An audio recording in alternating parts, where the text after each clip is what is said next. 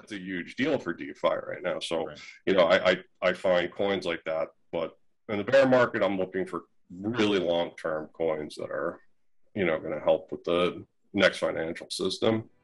Hey guys, welcome to part 2 of my conversation and interview with Darren Moore, Mr. Xrpdarren. If you haven't watched part 1, I encourage you to go watch that first and come back. But in this second half of the interview, we get into some pretty juicy and exciting topics, which I'm sure a lot of you will be able to gain a lot from as well. As always, if you have any questions, feel free to drop them in the comments. And please don't forget to like and subscribe. And I'll catch you guys on the other side. Enjoy.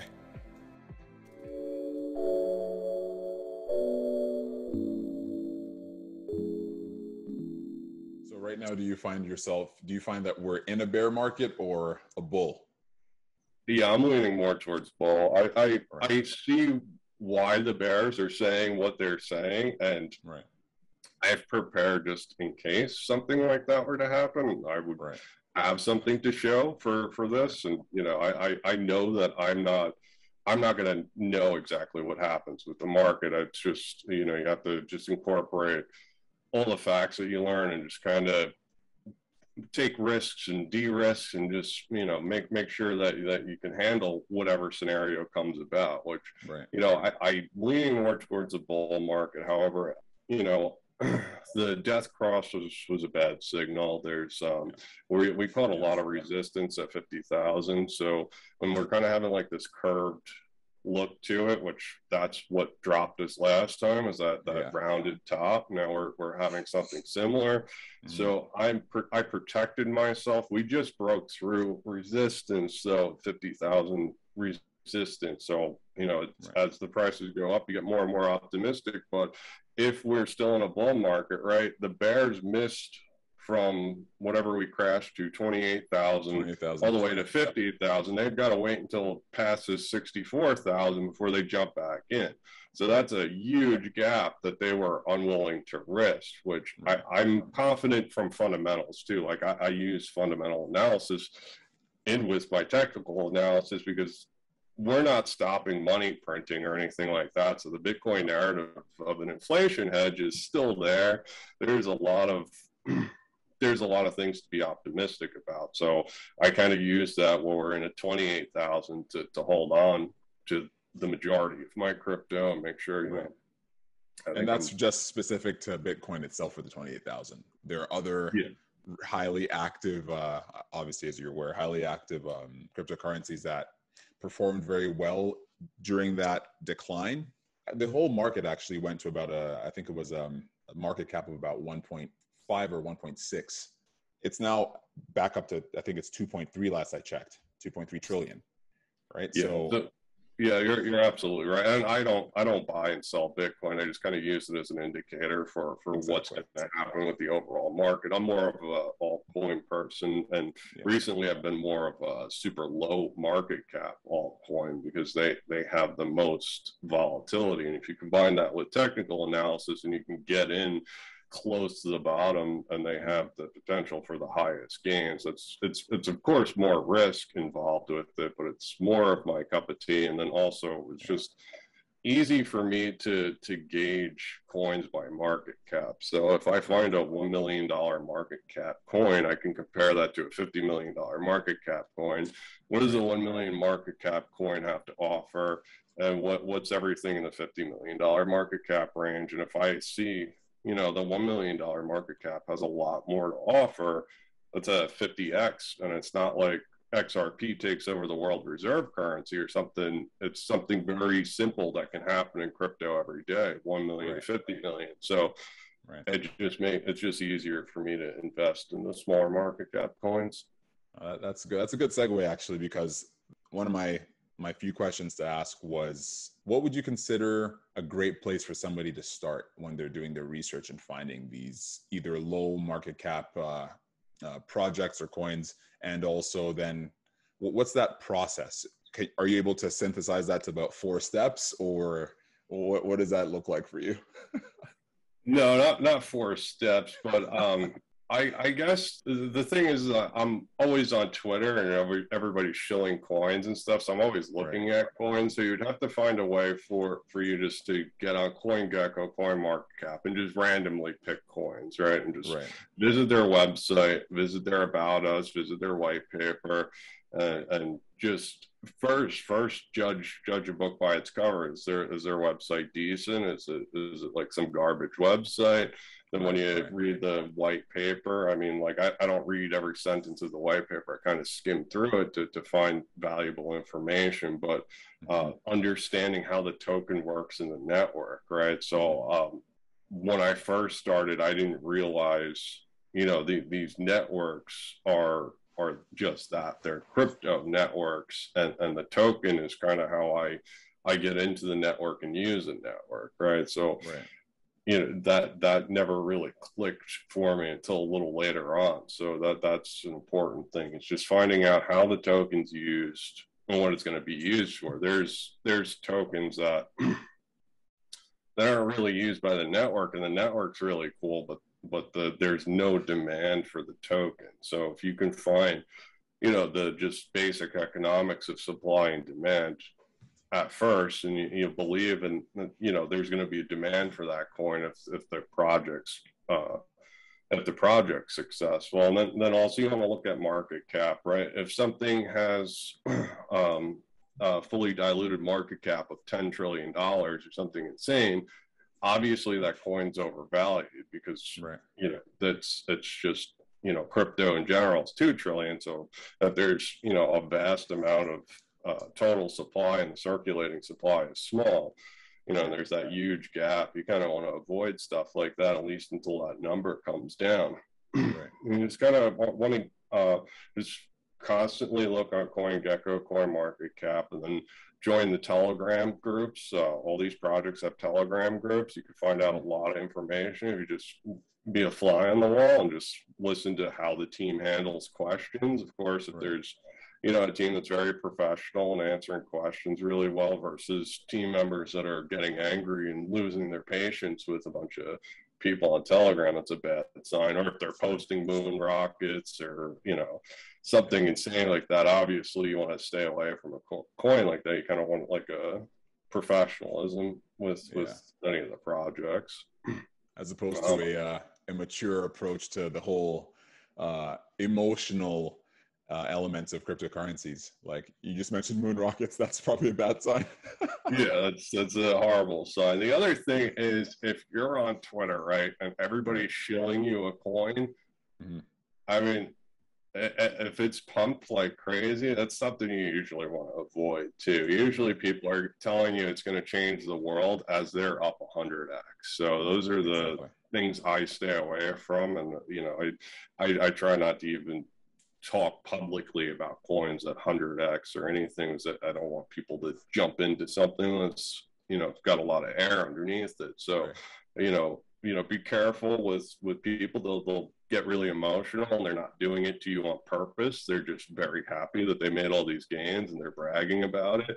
And you can look at that coin and say, oh, wow, this might change the world because look, the price has gone up 100x, but once you jump into it, it declines 50% or something crazy. So I'd rather find the coins that nobody's talking about, that nobody says anything about, and try to get in early before it 100x's or something else. That's excellent. Yeah, and I agree with you in that sentiment as well, because, I've been a recipient of the negatives of following that hype train. And there are tons of moments, even with the great projects that have been hyped.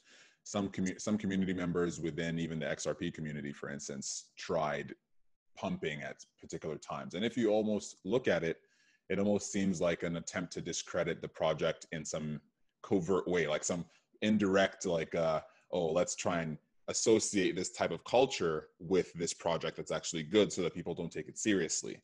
One can say the same thing for XDC, because when that actually possibly got a lot of people to follow that culture of hyping or pumping the idea of the project. And that's actually something that drew me away from XDC myself. Me sitting here, I don't hold any XDC, but I should have actually taken the time to research the whole R3 and Corda network more intently, and I did not at that time. And now I'm like, oh darn, maybe I should have actually followed that breadcrumb and that bread trail, and seen where it would have led me. But either way, it's important to just be highly skeptical, I'm assuming, is what your sentiment is when it comes to doing your research or this due diligence approach to cryptos. From people suggesting coins, and I mean, you should be skeptical when you're first looking at a coin too. Yeah, so I guess skeptical on both accounts, but really skeptical when a coin has 1000x and everybody is telling you to buy it. That's to me, that's a sign I don't want to buy it. I mean, and that's kind of where the technical analysis really helps, right? Because a lot of times I do get shilled coins, right? But sometimes people are early too, and if I look at the chart and see, you know, that it's on the first Elliott wave or something, yeah, there's a lot of potential here. But if it's you know, did something like Dogecoin did or XCC did, I kind of steer away from those coins. And I've got nothing personal against XTC or anything. It's just you know, I just am not going to buy a coin that has already, you know, whatever it did. Yeah, 1000x. I want to find an undervalued coin that's about to do what XTC did. Right. Absolutely. And that's the approach that most people should actually embody when they're approaching their research, at least. I recall there's a few tweets or videos that you discussed AI and just overall certain trends within the finance, but pretty much it's almost like a general sense of where the world may be going. And what is your take on what the next items to pay attention to within the next few years would be, outside of just, you know, distributed ledger technology? What other items are you paying attention to on your end? The IMF has announced that they're proposing to put a floor under the carbon credit market. So right there, I mean, if the floor is 1000x higher than where I buy a carbon credit here, it's, you know, it's a huge gap there. So there's definitely a push towards green energy and carbon emissions. So that's certainly something I'm trying to look into now. I always like the precious metals idea that the whole system collapses and I should have an insurance policy. So I always like that idea. I personally think, you know, I'm personally an optimist for the future. A lot of precious metal people think that, you know, we're coming to an end. So I'm more of an optimist, but I'm willing to say I could be wrong. So I'm piling whatever I can up with precious metals. Artificial intelligence is certainly machine learning, artificial intelligence. So they kind of go hand in hand. The machine learning take the data and clean it up while the artificial intelligence analyzes and tries to predict patterns from that. So I think that those are two large things that are going to come out. Identities, right? Digital identities. That's certainly, I think, going to be something in the future. A space, we're kind of going into like a next Cold War right now. So space explorations is a big thing. The thing is with any type of stocks, though, there's a lot of froth there. So you have to really do your due diligence to make sure that you're picking the right one. And I mean, I think the central banks will continue to inflate, but I think, you know, a black swan event's certainly possible. So I try to steer away from stocks, but if I see a huge market correction like we had with COVID, that's my entry point. I'm getting right into find the stocks that I want to invest in, or the green energy companies. 5G technology, cloud computing. It would be difficult to find the investments there, right? Because just with XRP, right, I had to learn banking to understand where XRP fits in and why it's a good coin, right? So there's, if you find stuff that you already know about, like if you're a gamer and you really like games, right, the metaverse is going to be huge, right? So if you already have that knowledge, and I'm a gamer, and you can dig into some of the projects that surround the metaverse, that's going to be a huge trend in the future. And if it's something of interest, then you have the passion to begin with, and you can easily dig into the facts and understand it. Yeah. No, I agree with you. You're mentioning the element of machine learning and AI. Those are definite trends that are unfolding now, but those are projects around those kinds of concepts or technologies have been in iteration phase for a few years already. And I think cryptocurrency projects and blockchain will only improve that as time goes on. So either way, I think the idea is fairly solidified. We just have to be patient when in a bull market, and we also shouldn't be hesitant to act when things do correct themselves like they did during March of 2020. I'm personally waiting for that opportunity to happen again. I don't necessarily know if it will, but history shows that it always does correct like markets always correct themselves. So is there something that you'd like to impart on our audience today to at least let them know what your thought process is as to where to find you, what projects you're working on, or overall? Because I'm going to end this off nicely for the YouTubers to go to follow your channel. I believe you also have a Patreon, which I'm guilty to say I haven't actually joined yet, but I'm looking to make that move in the near future here. But you can definitely go ahead and present your community to the Future Trend folks here. I'm Darren Moore Jr. If you type in on YouTube, Darren Moore Jr. And I think if you type in YouTube/C/Darren Moore Jr., that's my page. Right. On Patreon, I'm Fame21More, and on Twitter, I'm also Fame21More. And I agree with you with waiting for the right opportunity, and I think that's going to come with almost all markets, right? Even real estate. Real estate had its had the government kind of backstopping foreclosures, right? When that supply of foreclosures hit the market, I think that's going to be the drop in real estate. And we kind of saw that with commercial real estate too. COVID was a big catalyst for commercial real estate to lose a lot of its value. So, real estate's interesting because it's a really inefficient market, and you can find really good deals even at really high prices too. So, there's always opportunity in real estate if you do your due diligence. But I agree with you. I'm cash is king, right? If you have a stockpile of cash with the right opportunity, you can be a winner really quick just buying the dip. Mm-hmm. Absolutely. That's great.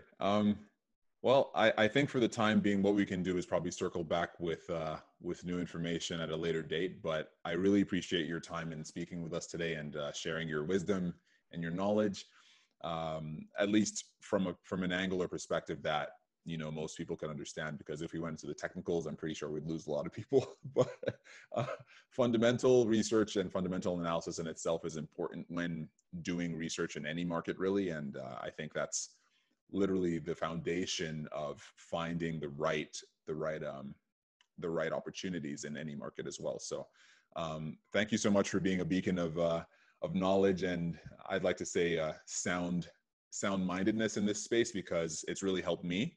And I continue to follow your work. I love your most recent